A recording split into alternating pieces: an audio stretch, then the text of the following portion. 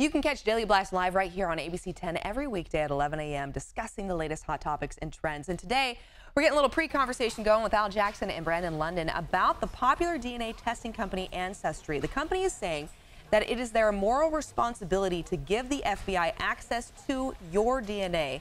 Al and Brandon are standing by. And you guys, I would be amiss to not point out the fact that just recently here in Northern California, it was actually DNA obtained from a crime scene matched to the DNA from a commercial DNA company that led to the final arrest of a very notorious killer, the Golden State Killer.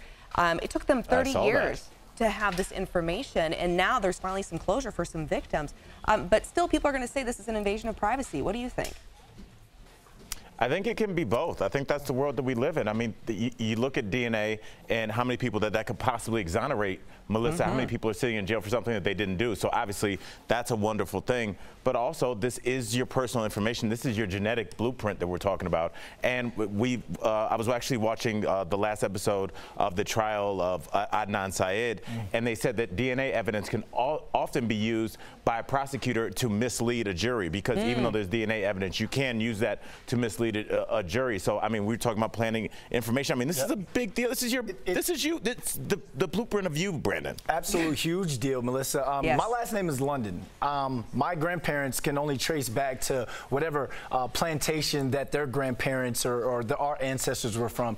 I would want to find out why my last name is London and where I actually come from, but at the same time, I don't want to voluntarily give my DNA to the FBI. It's not like I have anything to hide, but at the same time, I want my privacy.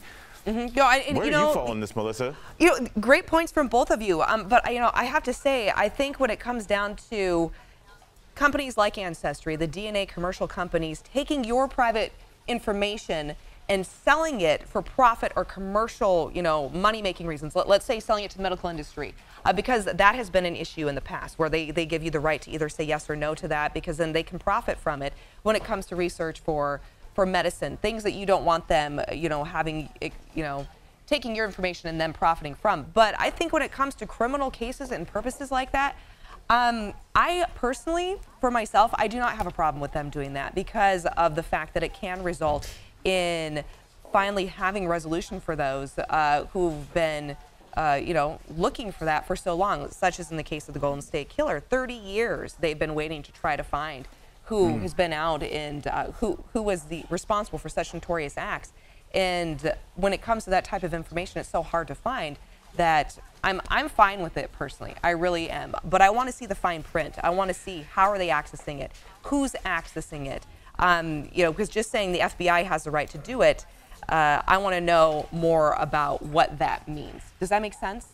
Doesn't it remind you guys a little bit of the Facebook situation in terms of finding out who you are? And I think when you start talking about your DNA, what they can then do, Melissa and Brandon, is they can say, well, you know what, Brandon is predisposed to diabetes. So now there's companies that are going to be marketing at you. It's going to show up in your feeds. It's going to show up, everywhere, because you're going to be marketed to, because your DNA is being used to sell you things. And I think that's really a nefarious thing for a company to do. But obviously Facebook showed us that these are corporations. They're not very scrupulous. They're just here to make a buck.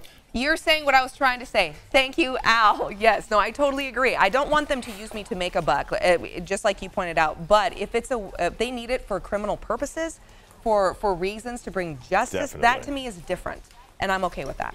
Yeah. I think that's why people are on the fence with this, but I would like to see that in the commercials then. Instead of saying, oh, you could be from Slovakia, you could be from Lithuania, I would like them to also put that in the commercial instead of it being some sort of small print. Like when you're watching some Verizon ad and they're like, text messages applies, that sort of thing. But I think they need to put that out there as well as the Facebooks and anyone else who's going to try and profit off of our DNA or our data. Yeah, and Al, you said off the top, it's that day and age. So as consumers, we have to be incredibly careful about stuff like that. It's a very personal, private thing, so let's hope that they do better than Facebook did. I agree. Gentlemen, thank you so much. This is such a heated conversation, and everyone, you can hear more about it too as you stay tuned right here on ABC 10, where you can catch Daily Blast live weekdays. Gentlemen, thank you so much. Thank you, Melissa. This interview involves commercial content. The products and services featured appear as paid advertising.